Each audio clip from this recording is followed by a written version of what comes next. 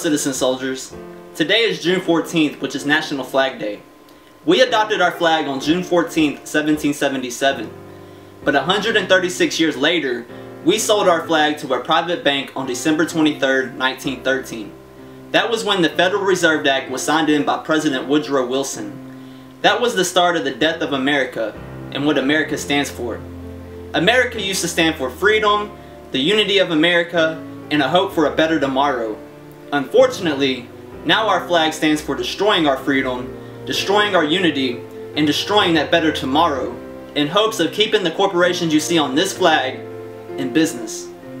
So let's not forget what our flag really stands for, and let's be true citizen soldiers and spread the word on what Flag Day is supposed to be about. Memorial Day is a day to remember all who have died in war. Not only the ones who died in war, but also the ones who died from souls that get torn. We currently mourn the ones that were torn, but the ones currently torn could be the ones that next year we mourn. 18 veterans kill themselves every day, but just because they didn't die in war doesn't mean we should forget them in any way.